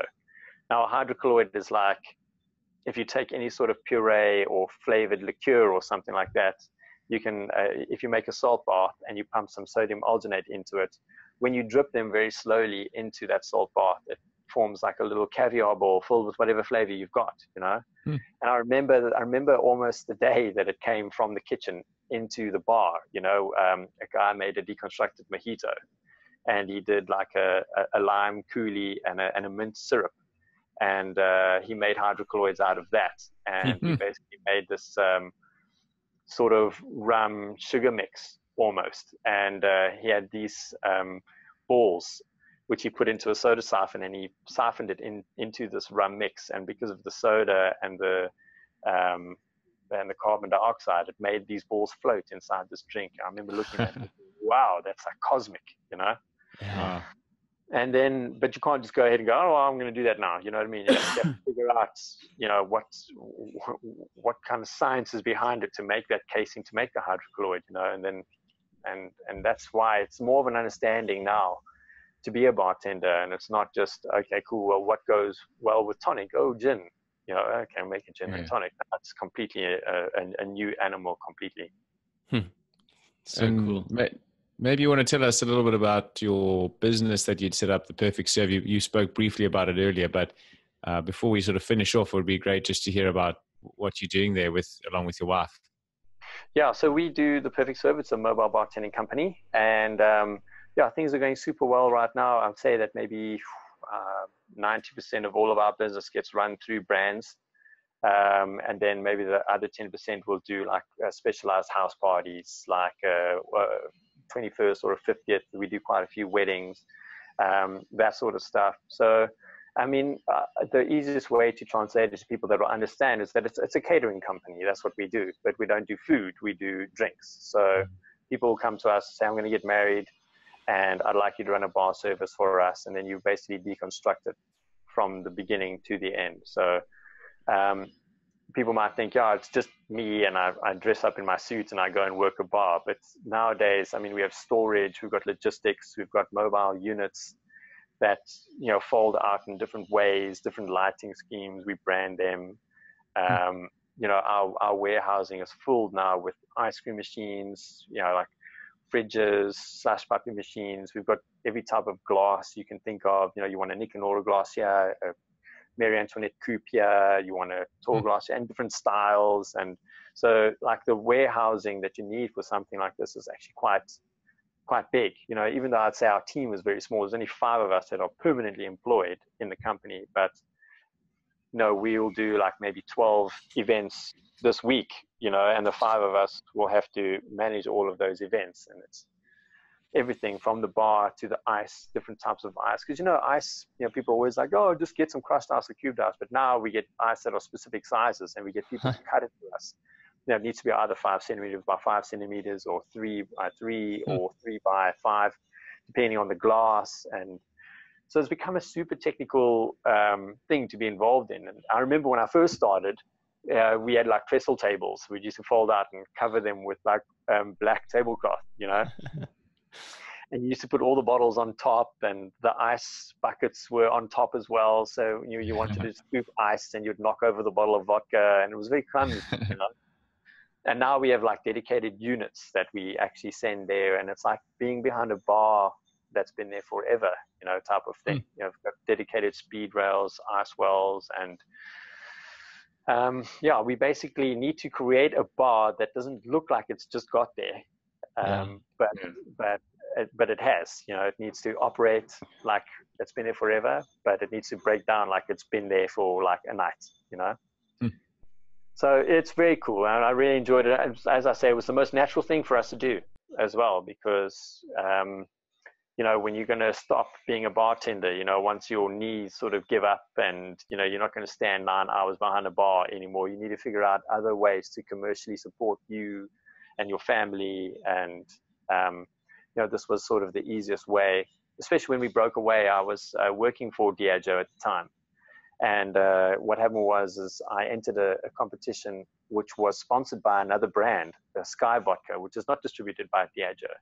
And because I worked for Diageo, they found it, how do I say, like conflict of interest, because I won that competition and I ended up being in the newspaper the following day wearing a Sky Vodka t-shirt and, you know, like throwing around Sky Vodka bottles and whatever. So when they called me in the following day, they said, well, look, you know, you work for Diageo, you must represent only Diageo products, obviously, you know.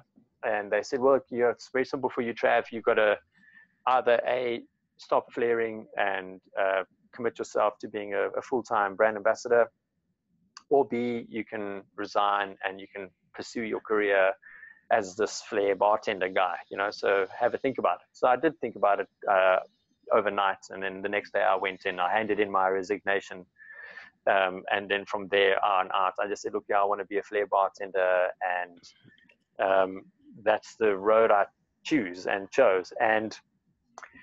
And that was it. I mean, from then, which was 2007, I ended up winning like 8 national titles in a row, you know. So it was really, it was a good thing for me, because then I didn't have to worry about work and I could actually dedicate serious time to practice, you know. And because I'd won so many of these titles, it was easier for us also to get work, because I was notorious. People knew who I was, and, you know, I was in newspapers and stuff. So that really was easy for us to go from that world into the mobile bartending world. And obviously Diageo obviously supported me as well with anything they required that needed a mobile bartending catering business as well. So, I mean, it was super easy to transition, but not easy to do.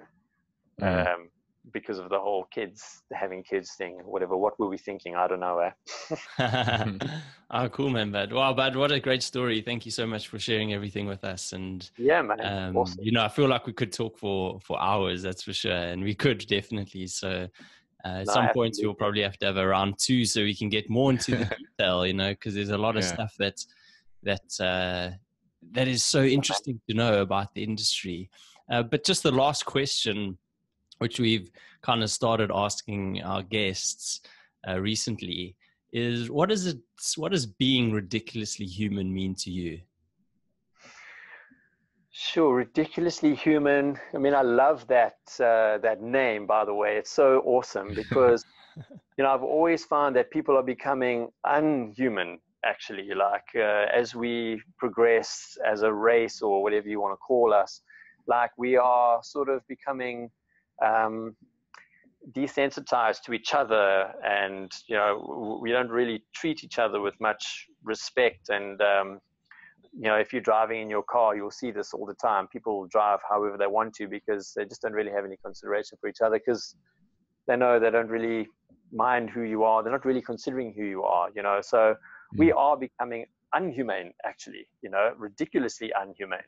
And never mind, you know, being a philanthropist or doing anything super special or anything like that. We're battling to just, you know, basically be human with each other, you know. And, you know, I can't imagine that's sort of going to happen in our lifetime. When it comes to my children, it's always about being selfless and respectful and considerate of other people and stuff like that. And for me, that is just to be human, really. But to be ridiculously human is then to take that and do something which no one else is doing, not just the basic stuff which is human, but go and help someone else, you know. And whatever sphere of life you are in, whatever business you are involved in, whatever profession, even if you're a lowly bartender, there is some way in your life that you can dedicate to helping other people and also helping yourself, obviously. And if you are actively going out, not to just be a normal human, but to be a superhuman, and not just performing the basic requirements of a human towards another human, and you're actually going out of your way to help someone else, and that for me would be someone who is ridiculously human. Just drop the mic. Ooh, yeah, drop that mic, buddy. Yeah. Yeah. So I love the name, man. Ridiculously human. Flipping, Thank you. Out the top, you know. And I'm always looking for like names of different things that I want to do, like when I open up my bars and stuff, you know. So naming is always a big thing. Or when you name a cocktail, if you design a cocktail, you got to give it a name. You know, nobody wants to drink the almost average drink. The almost average drink, you know. So you got to make it sound like appealing, and you guys have done that. So well done, man. Well done. Thank you. No, that was epic. That was a really great way to put it, and it blows us away often. Like, you know, just hearing someone else's take on something we've thought about so much is very valuable and special. So thanks for that, and also just thanks for your time today. So you know, if people are well, there's two things really. Like, what are you up to going forward now, and also how can people get in contact with you and actually you know, use your services and that kind of thing? Yeah. So next step for us is we want to pursue the global rendition of the Haven Mary and the Haven Drinks movement. So I don't have a hashtag for that, I don't think, anyway. I do, but I don't want to say it because it's the Haven Mary, and now I want to change it to the Haven Drinks movement, so I won't put that out just yet. But I really want to aggressively pursue that. We're also going to open up a bar here in Cape Town as well. Cool. Called the Vicious Virgin. So Oaks must come and say how's it there. They'll get the best. It's going to be a rum tiki bar. And cool. Yeah, if they need any bartending services or anything like that, www.theperfectserve.co.za. Otherwise, the most current thing is to go on our Facebook page. But if you want to follow me, I'm the guy. Splash Purist is my Instagram handle. Cool. And obviously, being a purist in anything is a good thing. But when it comes to bartending, being purist is something special. You know, everybody should be puristic at whatever they do, but bartending especially. And yeah, man, I'm sure you can find me in most of those ways. You know, being 38, I'm not like so technically savvy, and I don't have like all these awesome things. And I only found out recently that Instagram is bigger than Facebook. Can you believe that? And ever since then, now I've been hitting this Instagram thing quite hard. So yeah, you can find me on Facebook or Instagram. I don't mind either one. I do normally reply within 1 week. I'm joking, but no, cool guys. Thanks, man. Yeah. Thanks for the chat. I really enjoyed chatting with you guys, and thanks for the opportunity to tell the story. And yeah, I mean, if you guys want to chat some more, just hit me up, man. Cool. Sure. I just wanted to just say thanks on my behalf. Like, you know, it's so weird, right? I almost feel like somehow I've met you when we were youngsters, because I remember there being this really good soccer player in primary school. I went to Bryanston Primary. Oh, yeah. And for some reason, I was like, your name is just like really familiar for some reason. I'm like, I remember Travis Kuhn being really good at soccer. And yeah. I remember I actually made like our provincial side when I was 9. Yeah. So, I mean, it was like, you know, a handful of boys who played provincial football when I was younger. So, yeah. I don't know. So maybe, I don't know if people speak about other people from other schools and clubs and whatever, but possibly. Yeah. So I don't know, like it's cool. It's been like this cool connection, like the whole time that we've chatted with you, but also just about your story. First of all, you're a very good speaker. And it's very nice and easy to listen to you talk. You speak very well, and you it flows well. You have a very nice smile and charisma about you. Sweet, thanks. Yeah. I'll tell my mom. She'll be super impressed. That's cool. Yeah, but just you know, like, thanks for sharing something that's so different than what, you know, I guess most people actually do from in a day-to-day life. And I think it's really important for people to hear stories like this, because like you said early on in the chat, people look at barman like you're just a barman, and it's so pathetic that people, you know, do that. They don't understand that, first of all, this is a human like you, who's actually doing you a favor by making you a drink, who's helping you with your evening or your afternoon or whatever the story is. So exactly. The fact that you some people, they say, look down on it is really not that nice or whatever, but actually for you to explain it further in terms of, you know, what, like, it's an art and it's a science and all these other cool things, and like, you know, it's a real profession, and guys like to leave a legacy, and it's really awesome. So thanks for that. Thanks for being a cool oak, smiling, and just sharing a cool lekker kif story. Absolutely. Oh, we didn't say kif earlier, man. How did we miss that one? No, I should have been on top of that. Yes. Hey, Craig, come on, man. I'm PE. That was the word. You know, that was the word I probably used way too much. But just briefly from my side, listen, like, it's been, as Gareth said, just so interesting actually, and you really do speak well. So I can imagine your presentations must be a real pleasure to listen to. And I must say, I'm a little bit thirsty right now after this chat for some reason. Now we're gonna. So what time is it there? I can come and get a proper drink from you. But when we were in Cape Town next time, then we're definitely gonna pop our heads in there. And just thanks again for a really great, informative chat. Absolutely, guys. I look forward to it. I really appreciate the time. Cool, my man. Okay, dude. Take it easy.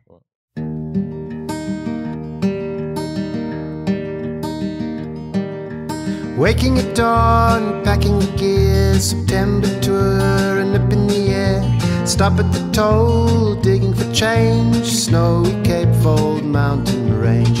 Gotta be